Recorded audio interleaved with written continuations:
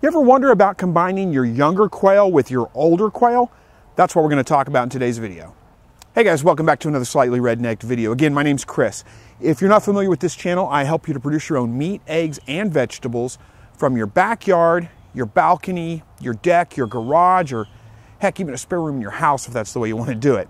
And today we're working with my newest batch of quail. There's only about 6 of them in here. They're about 3 weeks old, and I know it's going to be hard for you to see them through the cage here, but we'll take a closer look at them here in just a minute, or through the brooder box, I should say. It is a filthy brooder box. It needs to be cleaned out, but instead of cleaning it out, I'm going to go ahead and move these guys out here to this pen here that has my breeders in it. Now, I found there's a significant size difference. These are adult birds. These are 3-week-old birds in the brooder box. So they're much, much smaller than these birds right here. And you may initially be concerned by that, thinking, you know, I know whenever I combine birds together, they tend to fight, they tend to pick on each other. Sometimes they'll even kill another bird whenever you just introduce a new bird into an existing flock.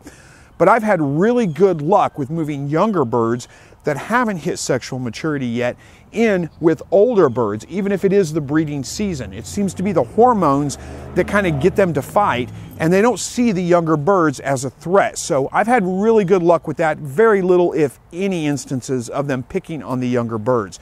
So these are not going to be a meat run. These are going to be replacement breeders. I'm a little bit low right now, and most of these are females.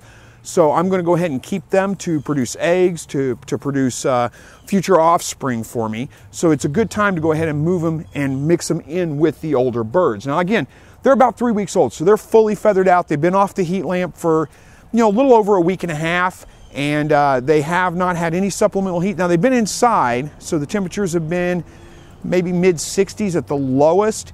And it is a little bit cooler outside tonight. I think it's supposed to get down to about 55, 56 degrees, somewhere right around in there, but they should do just fine. Like I said, they're fully feathered out at this point, so it's really not that big of a transition for them.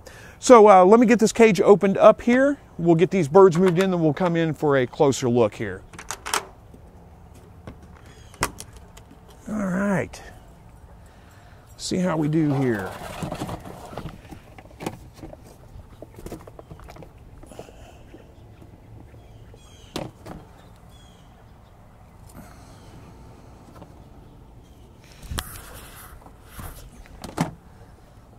There you go. And they are enjoying the sandbox already. Oh, y'all guys ran to the other side here on me. I better close this pen up for just a second, keep birds from flying out on me. They kind of seem to be a little bit freaked out by the new additions here. Not aggressive, just kind of freaked out by it. Max, get back. You don't need these birds. Get back.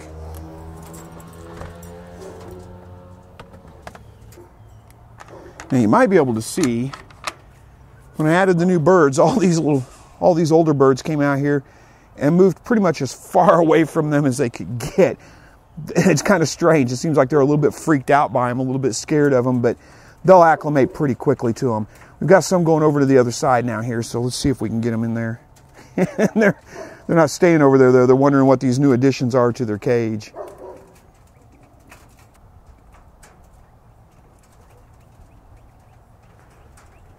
So it's going to disrupt things for a day or two. Maybe a little bit of a slight drop in my egg production. But again, I've had really good luck with moving them in there, not having to worry about any kind of fighting or anything like that. Let's take a look at the babies on the side with the sandboxes.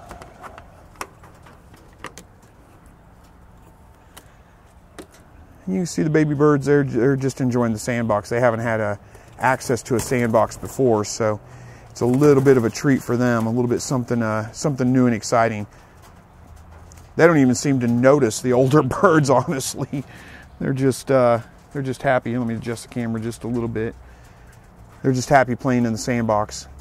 And they'll do that for quite some time before they get out and explore the rest of the cage. One thing I am going to do is, I'm giving them a few minutes here. Now I'm going to go ahead and pick them up, put them over here on the wire, see if I can get them to go out to the other side, find the food and the water.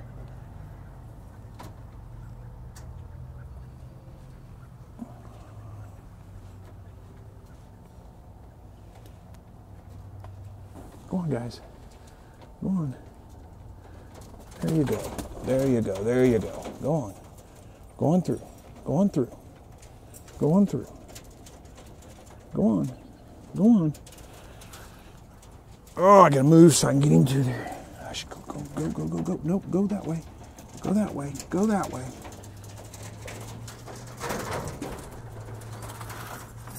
Max, go on.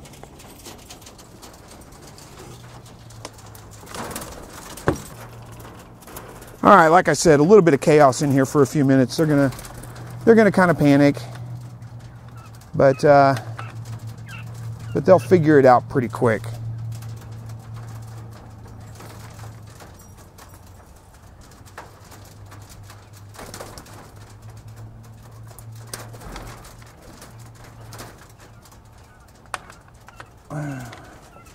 The other thing I'm going to do is fill up some of these water cups, but I want to wait till the birds kind of calm down just a little bit.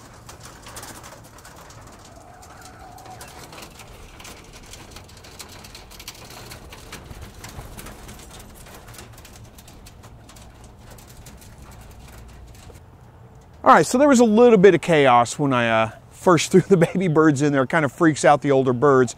They don't necessarily respond with aggression. They just kind of respond with a little bit of like, they're just not sure what that is and a little bit cautious of it, and they really want to stay away. But they're starting to calm down now. They're already all moving back into the sandbox. They're sharing the sandbox together and really calming down.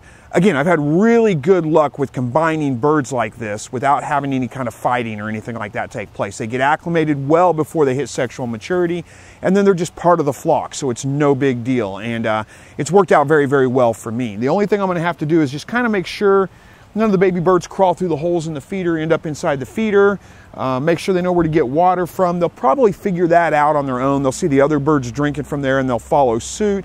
But what I'll do is I'll come out tomorrow morning, I'll fill those water cups back up so that they've got water at the top, and the birds will find that pretty quickly. They're going to get thirsty and go looking for water pretty quick. They'll figure that out. Once they take a drink or two out of that, they know where the water is, and they'll come back to it. So it's not really that hard to train them to those water cups, so to speak. But that's really about it. Just keep an eye on them, make sure they're doing okay over the next day or two, and then that's it. They're going to be just fine. So hopefully you guys figured something out from this video, learned something, enjoyed it one way or the other. Thank you so much for watching. As always, God bless.